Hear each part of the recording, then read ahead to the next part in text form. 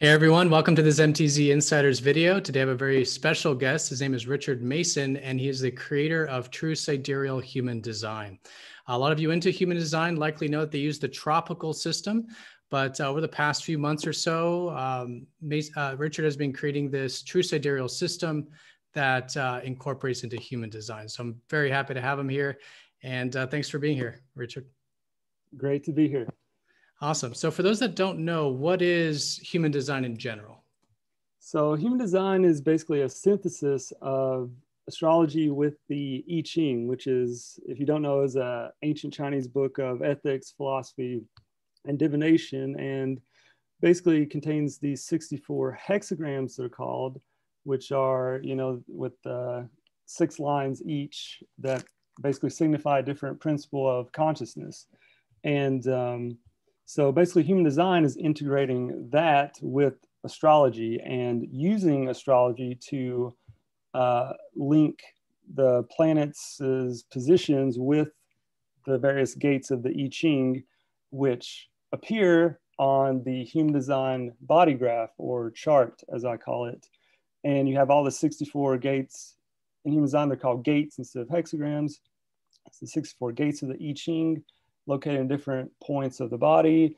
And if those gates are activated by a planet, then they link up, and then that activates these various centers you have, such as, the head, the heart, which correspond to the different chakras, which also are incorporated into human design. So basically, it's this esoteric kind of synthesis that kind of seeks to give like a complete description of your personality.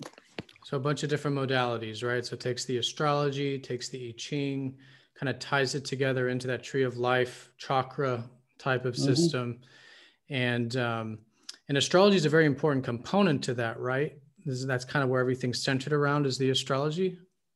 Yes. So the astrology is kind of used to basically come up with all the different calculations. So, and that's what a lot of people don't realize, I think, perhaps in human design, because maybe, I don't know, they haven't necessarily read all the stuff out there, because honestly, it's kind of hard to find a lot of detailed information on human design. But anyways, so basically astrology is used to make all the different calculations. And so once I realized that, and once I discovered True Sidereal Astrology, which, somehow I just happened to find your website, masteringthezodiac.com, and, saw my True Sidereal birth chart there, and, kind of got this idea to use True Sidereal Astrology instead of tropical astrology to make a human design chart. And that it changes pretty much everything in the chart. Right. Because if the the mainstream human design is using tropical, and this one now is using True Sidereal, I mean, it's going to completely radically change everything, right? All the descriptions. Right. And you can just intuitively think about this to get a grasp about how much it would change by thinking about how your sun sign changes, from tropical to True Sidereal. It usually changes for most people about one sign. They become the sign that comes before the sign they are in tropical. That's the sign they'll be in True Sidereal, right?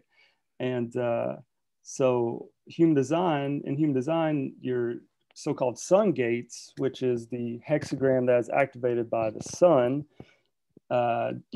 describes about 70% of your personality.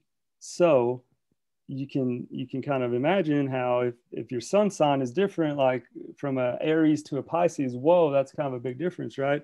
Like, it's going to show up in the human design chart, Right. But it's the whole thing too, because like your hexagrams would change as well. The body graph would change as well. Is that right? Yeah, all of it changes for almost Interesting. everybody.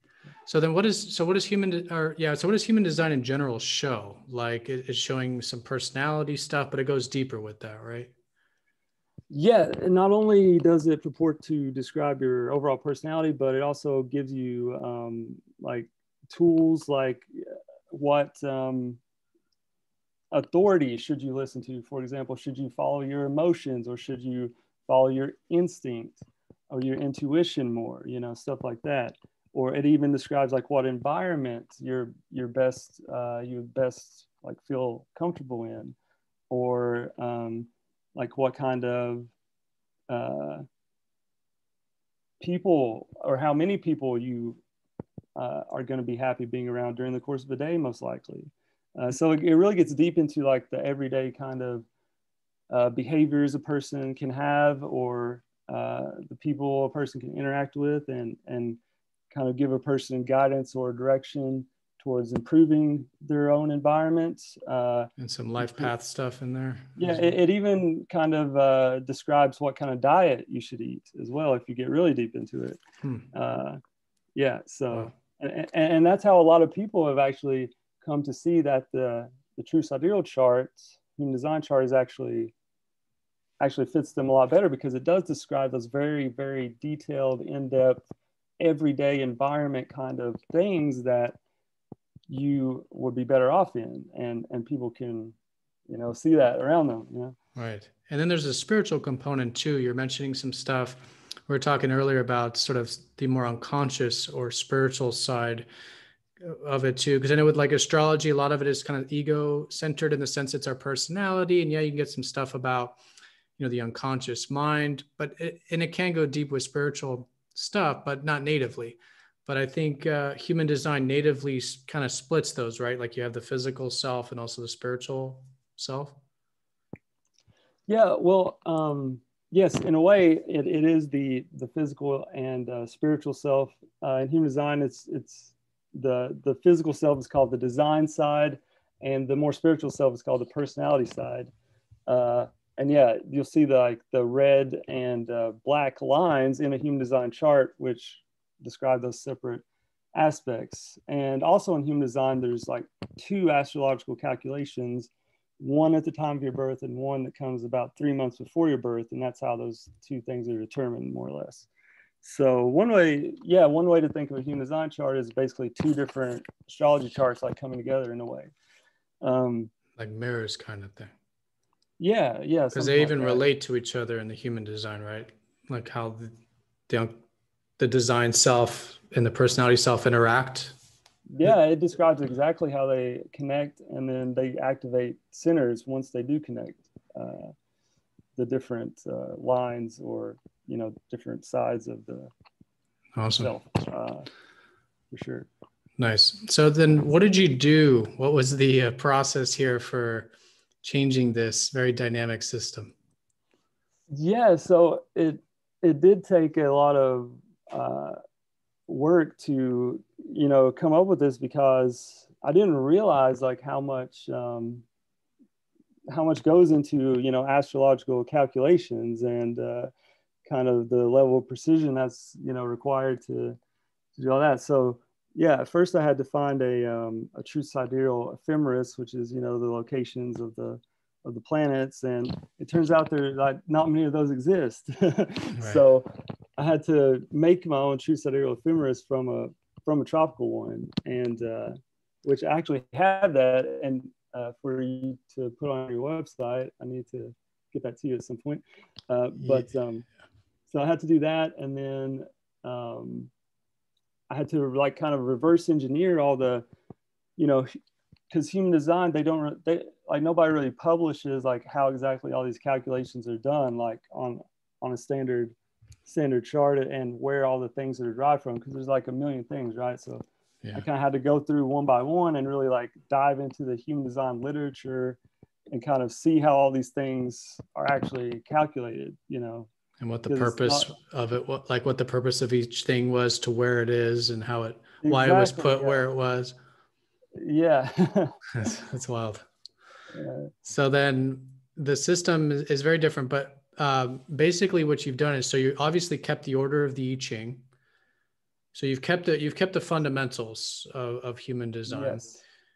But you've now introduced the true sidereal. So the I Ching are now fitting in different spots of the zodiac. Is that right?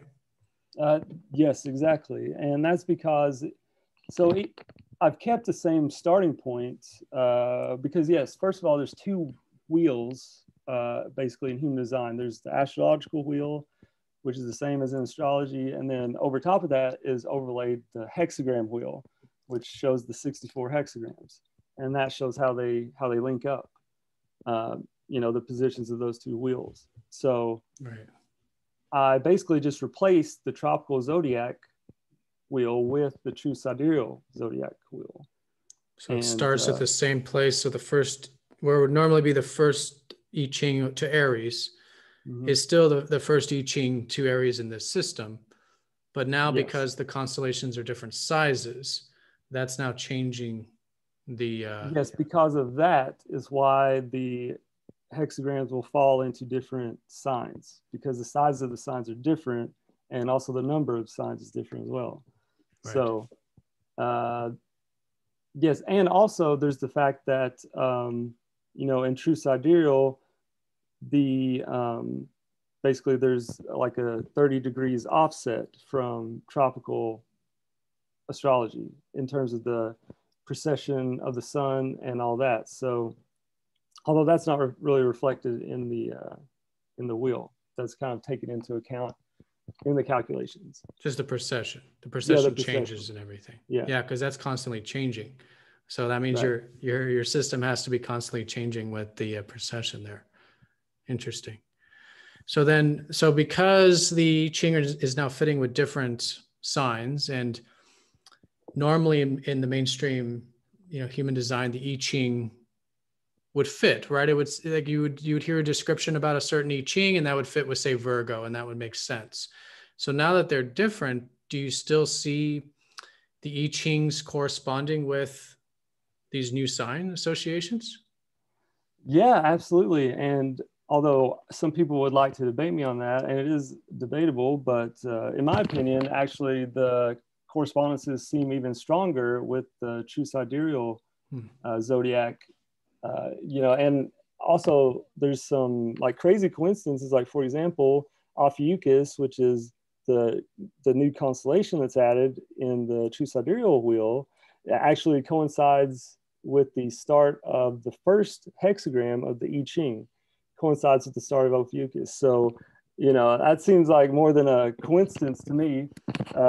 There's also several other examples, like for example, the Aquarius, the end, or maybe the start, I don't remember, of Aquarius actually corresponds to the 13th hexagram, which is very funny because the whole number 13 is kind of, what the different, like 13 zodiacal signs versus 12. And, so I thought that was kind of as well. That's an Aquarian Aquarius, thing. Is coming, so. well, an Aquarius is always different, right? And it's always challenging the status quo. I mean, if anything, true sidereal and all this weird stuff was Aquarian. Very interesting. Yeah. I wanted to ask you, I wanted to just reiterate something you said. So you said that Ophiuchus is where the beginning of the I Ching is, which is very interesting. We talked about this earlier too, is that for those that don't know, a lot of astrologers will use Ophiuchus as the beginning of the zodiac. And the reason is because that's where the galactic center is. And the galactic center is the center of the galaxy. So whenever you see a planet pass through the galactic center, it's always very transformative, right? That's why Scorpio and Ophiuchus deal with transformation, because you go through this rebirth after you come out the other side of the galactic center into Sagittarius. So to place, the I Ching or anything at the beginning of Ophiuchus makes a lot of sense, because that could be considered the beginning of the zodiac. We think Aries because that's like the more initiating starting point. But if we're dealing with spirituality in terms of a death and a rebirth, an ending and a beginning, I mean, it would definitely be the galactic center. So it's very interesting that it just happened to correspond that way by lining up the I Ching the way it was intended to be originally, but now with this new true sidereal system. Yeah, and I didn't even know anything about that, or know that some astrologers would consider Ophiuchus to be around the start of the zodiac either. I just saw it, and it seemed to be like, whoa, this new constellation I just added in just happens to, of course, directly line up with the first hexagram. Like what?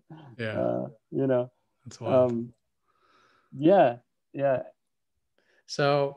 So you've been getting feedback, I'm sure. So you've obviously found it, and I did it as well, and I found it super accurate.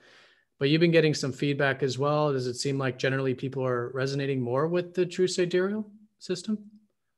Yes, like almost, I'd say like 90% of people who have used it, like, and who are open to it, and don't have a preconceived desire to not like it or not want it to work, do actually find it to be more accurate.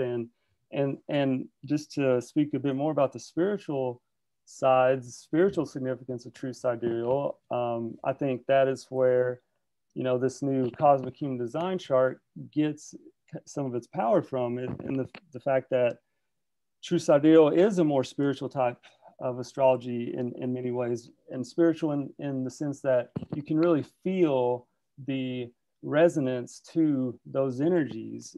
It's less intellectual, less logical, more feeling, more, you can really sense that this is like true on a deep level kind of feeling. Yeah. Which is the same response we get about true sidereal in the true sidereal community. Those coming from tropical into true sidereal have that same experience where, I still think tropical is accurate. A lot of people still find, it accurate and very valuable, but it seems like the true sidereal system speaks on a more fundamental soul essence level in the astrology system. So it sounds like you're seeing the same thing with the human design. Yeah, and in human design, I believe could actually offer some explanation for why that's true, because in human design, the whole reason why astrology is used to make these calculations of the hexagrams is because human design believes that there are these there are neutrinos, but it believes neutrinos, which are particles in light basically, are responsible for passing energy when they pass through a planet to us. For example, on the day of our birth, that energy, that's how it gets transferred, is basically through light. So in true sidereal, since the planets are lining up basically with the light that is coming in, because hey, look, a planet is where it's supposed to be, where it actually is, and that's the chart we're actually using, right? Because we have that information, maybe that's actually does have some extra information we weren't getting before. And that is why that it really feels so resonant, because it lines up with this light basically. And this in all of it, like the I Ching system was formed for a certain reason in that order, let's say. And so that order is going to correspond with the nature, with the natural world, right? Exactly. Yes, exactly.